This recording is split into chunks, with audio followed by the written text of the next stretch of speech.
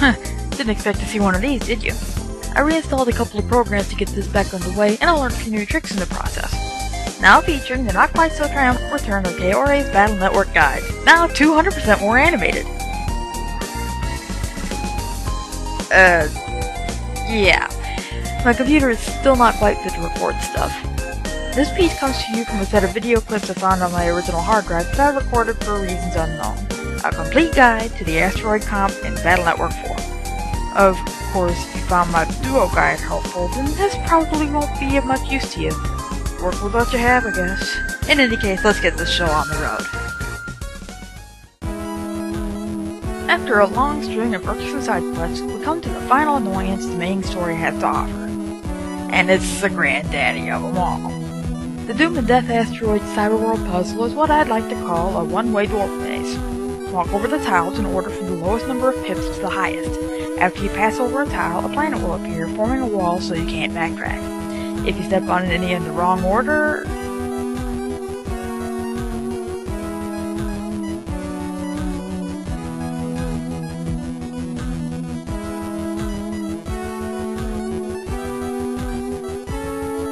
you have to start again.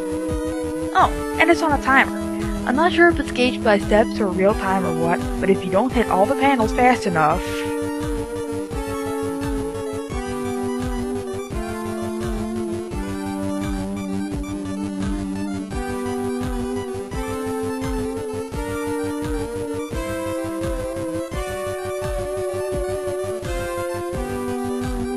Yep, you have to do it all again. Sounds fun, right? Oh, and did I mention, the random encounters are still on while you run. Just the thing to make you lose your bearings. The best solution I've been able to come up with was to repeat to yourself which direction you were running, and then try to finish the battle as quickly as possible if you can't escape. Once you finally manage to pass over all the panels, the door to the next room opens, and you never have to run the course again until you decide to start with the next difficulty. Catastrophic save failures notwithstanding, of course. So, let's start at the beginning. Asteroid 1 comp is fairly easy, only 3 panels to activate. Being the introduction to the puzzle, no surprise. There's plenty of breathing room, so even a roundabout route won't bring about the huge magnetic disturbance, unless you're really dawdling.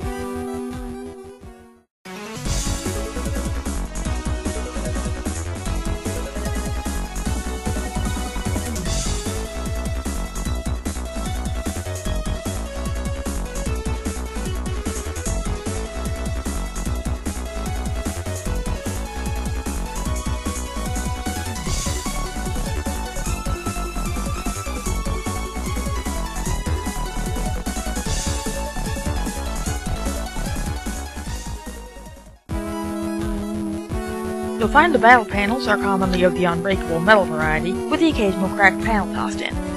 As you make your rounds, you'll be intercepted by familiar viruses the likes of Weather, Shrimpy, and Magtech, each at their EX levels. Circle makes his debut here as well, so you can start picking up Circle Gun series chips. All of these guys are impeded by holes and obstacles, so Crackpot or Rock Cube can be advisable additions to the folder depending on which version you play.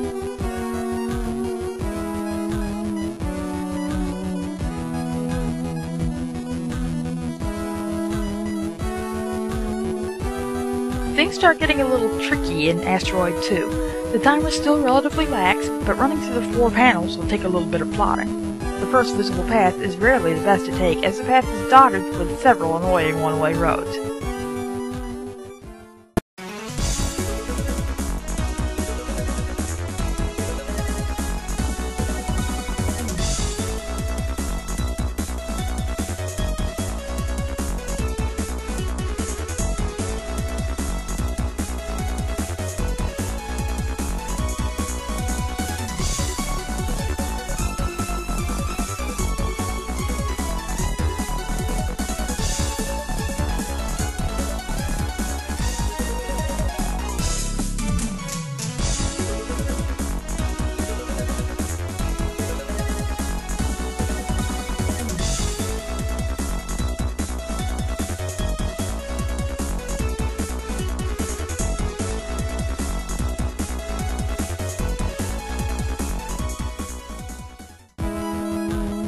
Four more viruses join the party here, 3 of which are familiar from the early game. Billy EX, Gaia EX, and Melody EX. Weather leaves in exchange for new cotton or Bomb Boy, allowing you a chance at Boy Bomb chips and loads of fun with Junk Soul if you're playing Blue Moon. Red Sun has no reliable counters, Fire Soul and Surf Soul being the best, but not great, options to get around the Rick Bombs.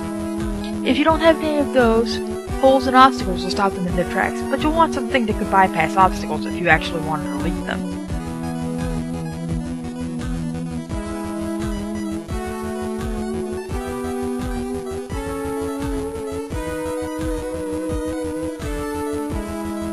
Taking another step up in difficulty, the penultimate puzzle will leave you looping around and doubling back on yourself a bit to get to the 4 panels. Asteroid 3's timer is pretty strict, so you may be seeing the black hole a couple of times if you let up on the speed.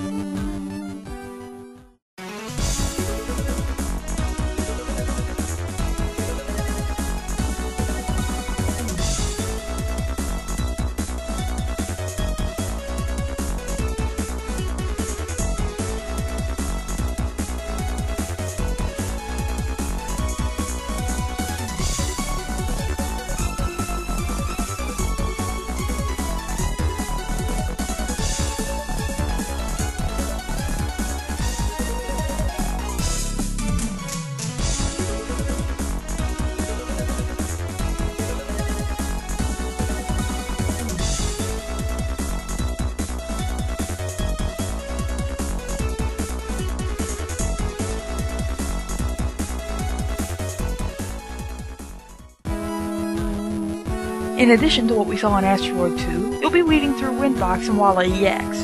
The walruses are sometimes paired with Circle, making for some frustrating linear dodging, so stay alert.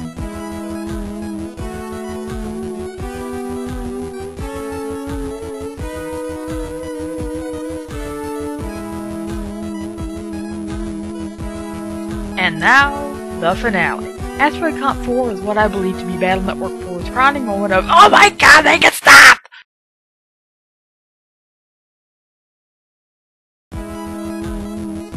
This area is extremely unforgiving.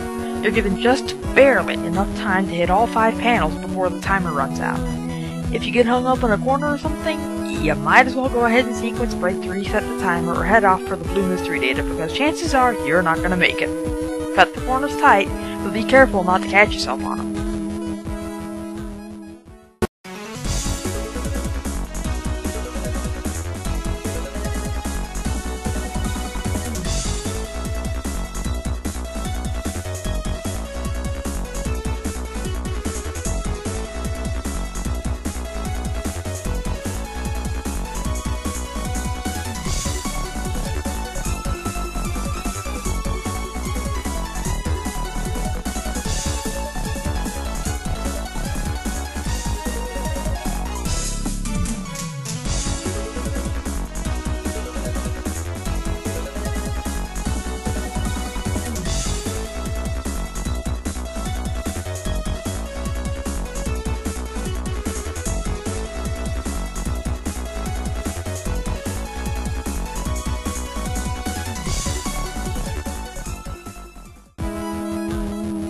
This is still the only route I know that works, and I've run this course at least 7 times in the past, having beaten the whole game twice over and all. Yeah, I'm apparently a masochist. Anyway, everything in here you've seen in the previous rooms.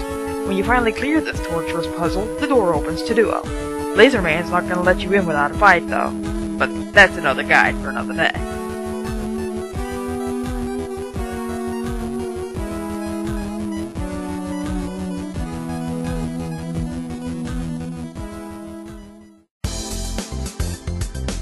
So, yeah. It's pretty obvious I hate the final scenario of the game. In order to complete the game 100%, you'll be running this course 3 times. Meh. And I guess that'll cover it. I'd give you my usual closing words, but I'm afraid they're not quite accurate, what with my being almost completely unable to do any recording at all. I say almost because I do have one option, however much I don't like it. I can record Battle Network's 2 full Red Sun and 5 Team Proto Man, but the videos look a bit choppy and a little faster than the norm, oddly enough. I'll go ahead and take suggestions for them for a little while if you guys are okay with that little recording flaw. but I can't make any guarantees I'll be able to follow through with them in the near future. Other circumstances are conspiring against me at the moment. Well, in any case, until next time, practice, stay sharp, and most importantly, have fun.